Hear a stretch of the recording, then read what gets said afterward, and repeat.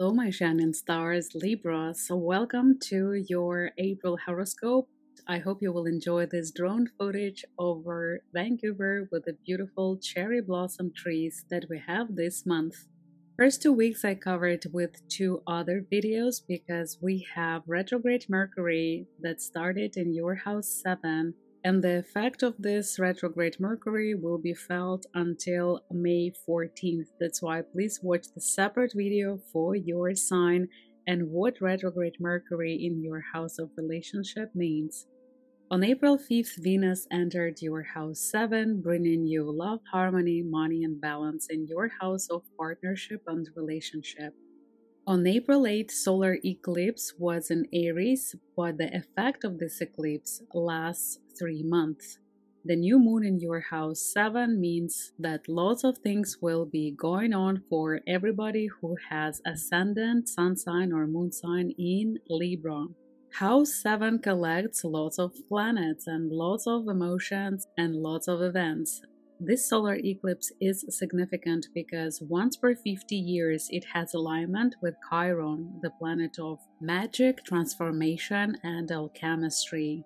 Chiron is the doctor, healer, guru, teacher. It can be your calling, your opportunity to heal your childhood traumas, especially connected with parents' issues, family patterns, karmic lessons, justice, and education. This eclipse is number 139 Cyrus. Last time we experienced the spiral of this Cyrus in March 2006, and next will be in April 2042. More about Sun eclipse together with Chiron you can watch on my channel. Eclipses happen every year on the karmic nodes, and karmic nodes for Libras are on the axis of your house 1, house of identity and beginnings, and house 7, house of partnership, relationship, and family matters. On April 13th and 16th, it will be quite emotional time because of the position of the moon. Stay away from drama and avoid your enemies. On April 19th, Sun enters Taurus. It means that Sun will bring more light and more clarity to your house 8, house of mutual funds, inheritance, taxes, mortgage issues, intimate matters, sex and desires, the house of crises and addictions. You will be blessed by the beams of the spring sun. Mercury retrograde meets Venus in Aries in your house 7. You might dare to revisit the places where you've been before. You might dare to appeal in the court if you're not happy with the verdict. Do not borrow any money. When retrograde Mercury brings the matters, people, or events from the past and align it with Venus in Aries, you might have courage to renew the relationship, to have second chances in your love life or your financial life. Your former ideas or projects will have the second chance. It's a great time to be open-minded, to make order in your home and in your life, to sell old items or junk that you don't need anymore, but be careful with con artists or people who love to manipulate others. People who cheated on you before might reappear in your life, and it will be totally up to you to decide what you want to do with that.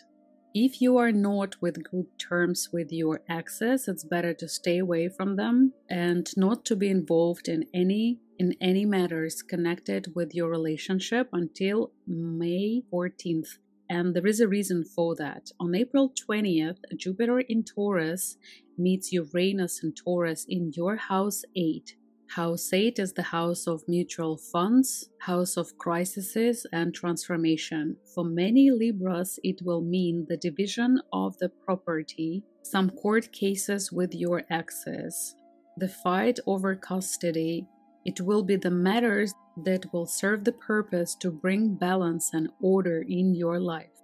The alignment of Jupiter in Taurus and Uranus in Taurus happens approximately every 84 years. In the transformative realm of the House 8, which governs shared resources, intimacy, and transformation, this conjunction can bring about profound shifts in the areas such as finances, sexuality, and personal growth. It may herald unexpected windfalls or disruptions in financial matters, as well as opportunities for deep emotional healing and spiritual evolution. Overall, it's time of powerful change and potential breakthroughs in matters related to finances and intimacy. The presence of Algol fixed star adds a complex layer to this alignment. Algol, known as demon star or head of a demon, is associated with intense and potentially disruptive energies. It symbolizes violence, upheaval, and darker aspects of human nature. Its influence can bring about sudden and unexpected disruptions, challenges, and crises, particularly in the areas of finances, possessions, values, and security and safety. I have a separate video about Algol and how it affects people, especially if you have this star in your birth chart. Stay away from mentally unstable individuals. On April 23rd, full moon will be in Ophiuchus, in your financial house, highlighting themes related to personal resources, values, and material possessions. This full moon is a spotlight. It will happen in the 25th degree of Scorpio, and Scorpio means emotional intensity, prompting introspection into matters of security and self-worth. House 2 governs finances, assets, and possessions, so this full moon may bring awareness to issues surrounding money management, your personal money, financial stability, and material desires. It's time for reassessing your relationship with money and possessions, as well as recognizing the deeper emotional needs that underlie your material pursuits. This lunation invites you to delve into subconscious beliefs about abundance and cultivate a healthier, more empowered relationship with your resources and your talents. This full moon will also make you more vulnerable for fraud and con artists. Be aware of that. It's the house of voice. You might have courage to protect yourself and finally to find your voice. Also, you might change your profession and choose something connected with your voice. The career of singer, lawyer, public speaker. Ophiuchus's presence adds the element of spiritual growth and healing to the mix. This full moon will have power of the snakes to heal or to kill. More about 13th mystical zodiac is in my ebook. If you would like, you can check it out on Kindle Amazon. On the 29th of April, Mars in Pisces will meet Saturn in Pisces in your house of relationships and partnerships.